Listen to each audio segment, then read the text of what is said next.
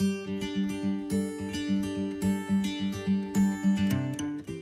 there, this is Elizabeth from Gabriel Family Adventures, and today I'm going to share a review with you all of the Paradisus Hotel in Los Cabos, Mexico. And we just got back from a trip there for spring break, and we booked it last minute. We tagged along with some friends of ours, and so all together there were 4 families, 15 people, including 7 children. So I'm going to give you a little bit of background about the good things that we really liked about the hotel, some things that were a little bit in the middle, and then some things that we didn't necessarily care for and maybe you should look out for. Hey guys, where are we? We're in Mexico! Just a little fair warning, my husband and I and even our children have been to a lot of all-inclusives, so some of the information in here might be a tiny bit nitpicky, but it's just because we have a lot to compare it to. So if you're trying to make an informed decision about whether or not you should stay at the Paradisus Los Cabos or somewhere else, then just know that going into it, okay? Another thing is if you want to subscribe to this channel, we have a lot of adventures booked for 2019 and 2020, so there'll be a lot more reviews in the future of different cruises and weekend adventures and things like that, so definitely subscribe below. And let's get started. All right, so an all-inclusive in general is always a great idea if you're traveling with kids, and especially if you're traveling in big groups. And we even had an all-inclusive for our wedding because it's just a great way for everyone to be able to kind of get what they want, and you don't really have to stress, you know, cooking, cleaning, and things like that. So Paradisus Los Cabos, I would say, is right in the middle of, you know, kind of what to expect. And when we booked this trip, we almost didn't book it because we were looking at flights separately from the resort itself, and flying from Colorado, even though there's a lot of direct flights straight to Los Cabos, it's about a 3-hour flight, a little under, because it was spring break week, because it was kind of last minute, the tickets were incredibly expensive.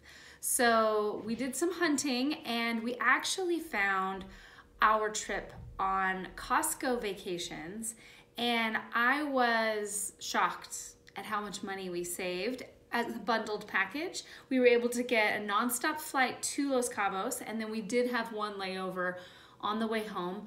But by using Costco Vacations instead of booking separately, we were able to save approximately $2,500. I was shocked. So I recommend whatever resort you're looking at. From here on out, I am a true believer in checking Costco and Cheap Caribbean first to see if you can bundle something together and get a good deal, because I was just flabbergasted at the savings. So that's something to think about.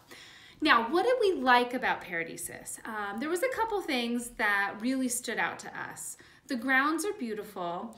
It's about halfway from the airport to Los Cabos, so kind of along that long corridor along the ocean, and it's really stunning.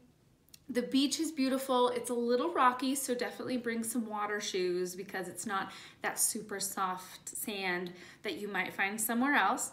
But the beach was beautiful, the grounds were beautiful, very clean, well kept. There were constantly groundskeepers, you know, trimming the trees and things like that. So the resort itself is gorgeous. It's also not very big, and that was great for our big group because we were able to find each other very easily. And even though the 3 other families were all in one building and we were in a different building, it was really easy to kind of hook up, and you know, they have Wi-Fi, so you can text or use WhatsApp and communicate very easily throughout the entire resort. They do have a gym facility, which is okay. Definitely gets the job done. I only exercised 2 days of our trip, but 2 is better than 0. The other things I enjoyed, they are a straw-free resort. And except for if you get, you can request a straw, but it's a paper straw. And my daughter's really into saving sea turtles and sea life. And so I do like that they're trying to be a little more environmentally conscientious. And the cups that they use, the plastic cups around the pool, they reuse those, they wash those. So it felt like, you know, there wasn't just a bunch of plastic stuff all over the place. So I enjoyed that. The pool chairs themselves, I do like a good pool chair, and they were the nice kind of medium cushiony ones, not the big luxury ones that you might find at some of the higher end resorts, but they were a heck of a lot better than, you know, your typical metal pool chair. They did have some cabanas and things like that. So if you upgrade your stay to something called the Royal Service, then they actually have a separate pool that has a lot more shade and some swim out areas if you wanted to have a swim out from your hotel room. We didn't do the Royal Service. It wasn't even an option because we booked so last minute, but it did look really nice. Kind of a little luxurious upgrade if you wanted that sort of thing. The other thing that we really liked and we didn't think we would even take advantage of was the fact that the kids club was open until 11 p.m. Now we were coming from mountain time, and during the school year our kids go to bed around 7:30 or 8 o'clock. So we thought there's no way our kids are going to be staying up till 11 p.m. you know, Pacific Coast time. Well, they did, because they were ready to party and they're with all their friends. So what we did a few nights was that we took the kids to the buffet, and the buffet food really got the job done in a very quick and easy way for the kids. And so we would feed them. They had a lot of options. It's not a huge area for dinner at the buffet, but it was kind of perfect. It was exactly what you need to have your kids well fed with a few good options, some yummy desserts. They even had a little serve your own ice cream. And then they went to the kids club, played games. There was a bunch of dancing. They showed movies. And then the grown-ups got to go have dinner, just us. Well, it was actually just us and our friends who had a 2.5-year-old. So he was our little mascot who came along with us, but he's the easiest guy on the planet, so it was fine.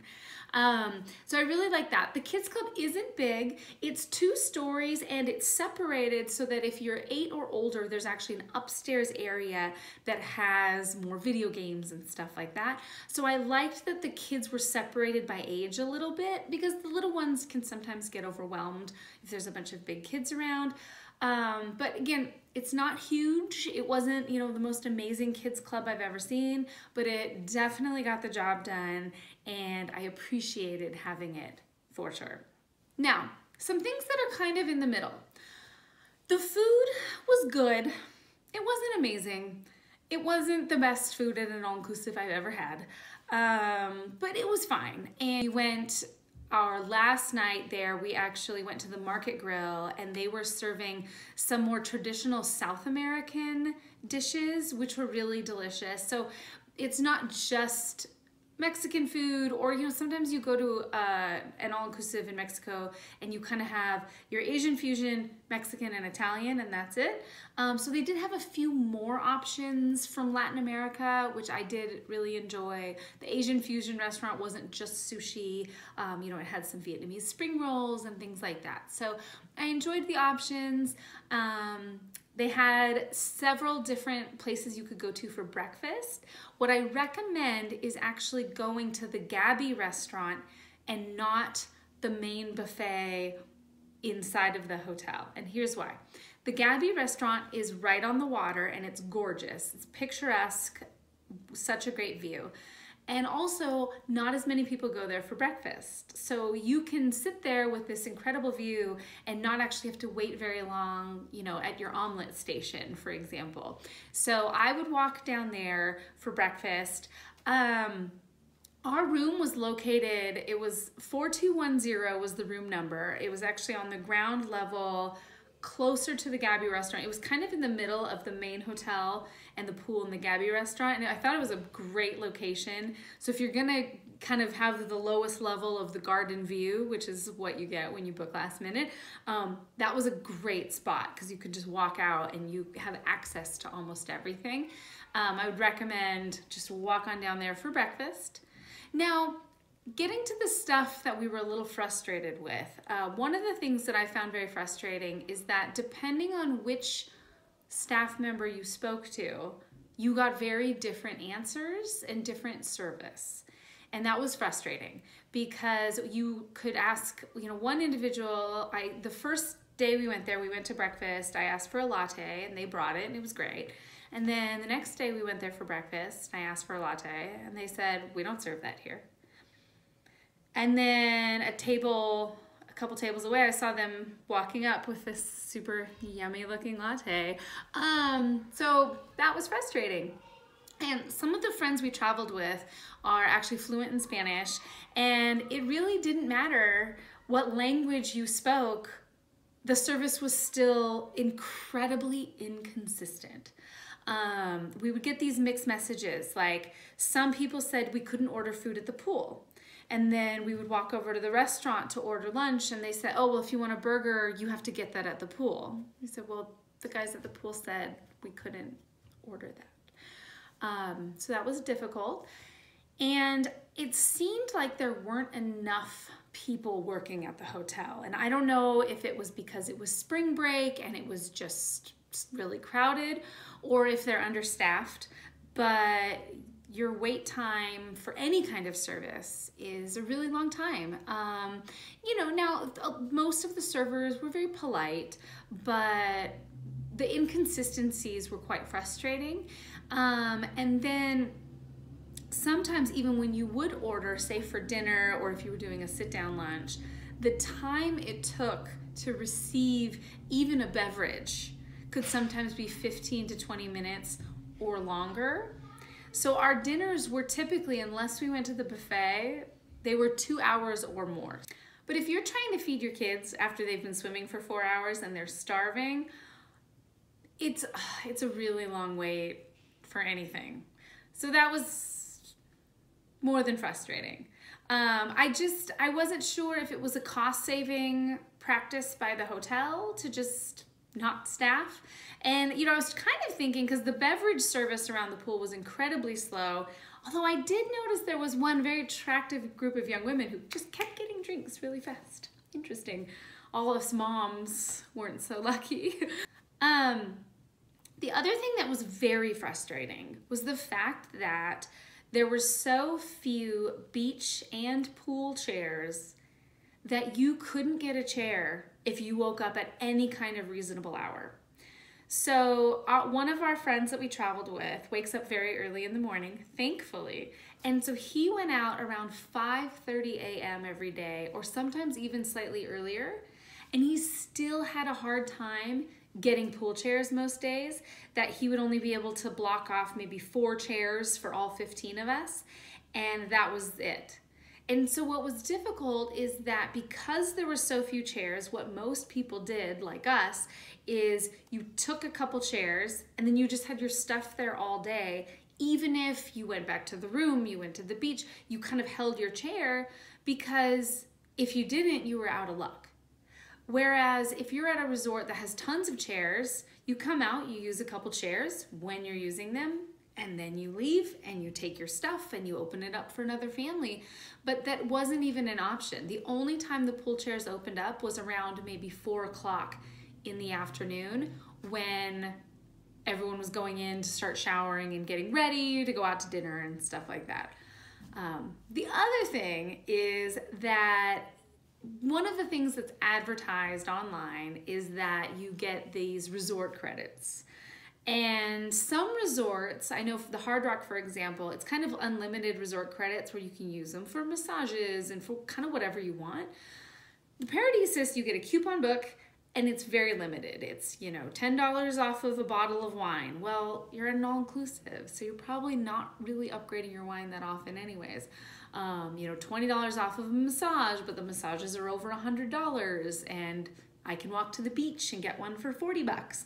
So we actually only ended up using one of the little coupons in our coupon book that, hundreds of dollars in savings. Well, we saved like $25 on one excursion. So it goes. But You know, don't book the resort thinking you're going to be able to use all of those resort credits for some, you know, amazing, incredible experiences, because you probably just won't. So those were some of the things that I felt like were drawbacks. Now, something that the Paradisus did that I only learned about the second to last day that was kind of a fun surprise is that, so in your room, there's a little tiny refrigerator that has drinks for grown-ups and kids, and then there's a great coffee maker. It's the Nespresso, so it's super delicious. But they had a little piece of paper that I just happened to put my stuff on top of, so I didn't notice right away. But it said, if you want any of these snacks, they had chips, M&Ms, all this stuff, just call 0 and they'll bring them to your room. And you can ask for as much as you want. So if you want some yummy snacks for your kids or for yourself, that's an option. So you don't even have to go down to, you know, they do have a little coffee shop on site and, you know, lots of options. But if you just want something to munch on in the room, dial 0 and they'll send it to your room. Don't ask for it at the pool because they're not going to give you anything at the pool because the service is so slow and inconsistent. But that was kind of a fun little surprise that I wish I had known about on the first day. Although maybe it was a blessing in disguise because then I didn't eat M&Ms every day for the entire week. So overall, would we stay at the Paradisus again? Definitely not the one in Los Cabos. For the sake of the pool chairs alone, I mean, it was so stressful trying to figure out like where are we gonna be, and you know, honestly, if we didn't have our friend helping us find pool chairs, we would have been completely out of luck. So I don't think we would stay there again. We might be open to staying at a Paradisus maybe on the other side of Mexico in Cancun because it's a lot bigger. So, you know, maybe those issues won't be as present, but the really, really slow service, the inconsistency in the messages with the staff members, and the difficulty with the pool chairs made it so that we're probably not gonna go back there again. Now, there's a distinct possibility that a lot of those issues aren't issues if you go during the low season. So if you go in the summer when it's really hot, maybe you'll have excellent service. We did have one family stay 2 extra days. So kind of going into the school week, so most schools were back in session besides the ones who have spring break in April. So the March spring breakers, pretty much everyone was home. So they had 2 extra days. And they said that it was really easy to get a pool chair, but they said the service was still super slow. And they tried to get a reservation at one of the restaurants for dinner, and they said, oh, well, there's no room. And they looked inside the restaurant, and there were 2 tables being used. Everything else was empty. So that seemed weird, and that kind of speaks to that kind of inconsistency as well. So these are some things to be mindful of. If you can get a good price, if you know there's some super sale at the Paradisus, know that there are some good qualities to it as well. Again, the location is lovely, the food is decent. You know, Los Cabos is such an easy place to get to for a lot of people in the United States. So if you can get a heck of a deal on the resort, it's worth it. And with us traveling with 15 people, we had a great time. It was a wonderful week, but I do think that there are other options for resorts where you get a little more bang for your buck. Now, if you have any questions or comments, please don't hesitate to put those below and subscribe to this channel for more reviews in the future. See you later.